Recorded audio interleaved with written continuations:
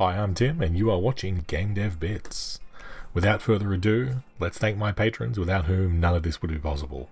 Today we're going to be looking at physics layers in the easy way that you can control what interacts with what.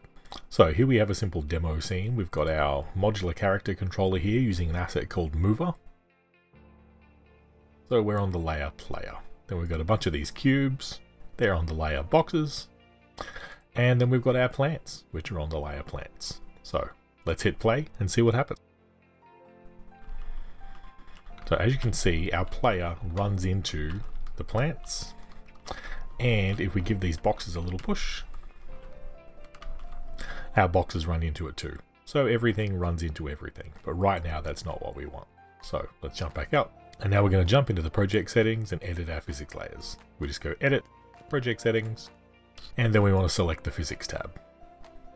Scroll down to the bottom, and what you'll see here is the layer collision matrix. You may need to expand it.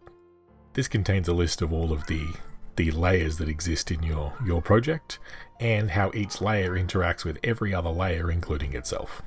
What we want to do is go down this list on the left hand side and find our player, and then go across until we find, there we go, player and plants. So we'll switch off the player and plants interactions.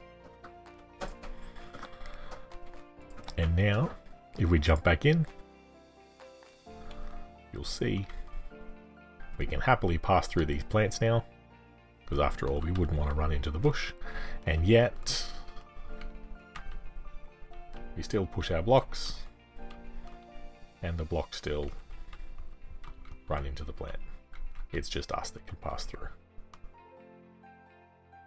And that's all there is to it. Thanks so much for tuning in. I'll catch you in the next video.